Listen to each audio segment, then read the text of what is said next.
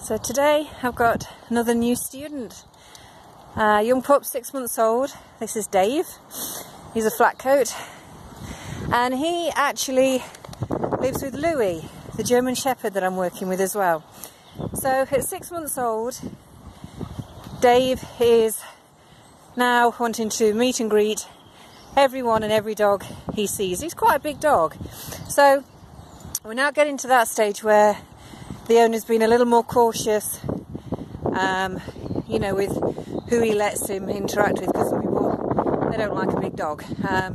And sometimes you can't always tell that, you know what, he's just a 6 month old puppy.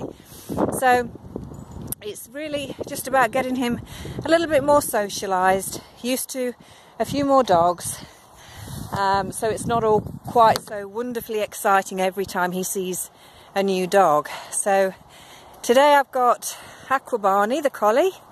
He's come to see me today, which is nice. I've not seen him for a while.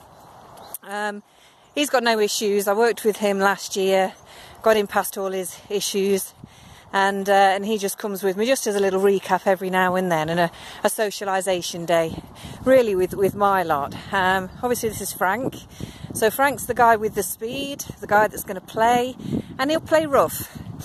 So this will teach Dave the boundaries with play, and it won't be on his terms, it will be on Frank's terms. But at the same time, Frank's obedient enough to me. If I tell him to settle down, to calm down a little bit, then he will do, because we don't want to be too rough with Dave, because he is just 6 months old. So it's important to remember their bones are still soft. So he's a big dog, but we really don't want to damage his joints. Which brings me on to the distance that you walk when you have a young dog that's going to be a larger breed. And really, you don't want to be doing a great distance. You don't want them exerting themselves too much physically, because it can be really damaging. So it is important to get a good structure with the walk, so that you're mentally stimulating them. So when they get home, they're not wired up with adrenaline, and they settle and they learn. Once the mind's that little bit calmer, then they can learn from you.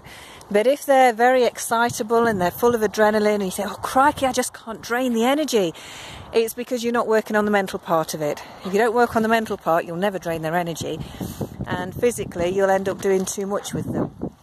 So this is the first walk. This is the first time I've had Dave on a day with me. So we've done some lead work, all three of them together, just to get that pack mentality. And because he's a young pup, he's, you know, in his character, it tells me that he's not gonna, you know, go anywhere. He's very gentle actually towards me. So even though the dogs are here, it is me. He's playing with them, but he'll keep looking back to me. And to begin with, when Frank was getting a little bit exuberant, Dave was coming straight back to me. So that still tells me he's an absolute baby. And when we have that insecurity, now with a baby, now is the time to have them off lead, because they're not going to go too far. They're not brave enough. This way. This way. So this off lead bit that I'm on now is really just doing this way. So although I'm talking on the phone at the moment, once the phone's not going, I don't speak, I don't talk, keep my voice out of it completely. The only time I speak is when I say this way. So today is really about having him walking with dogs, getting used to that. We're going to meet other dogs on the walk, so we're going to calm down with that massive excitement when we see another dog. So we're going to work on that. We're also going to work on the recall, which is basically saying this way. And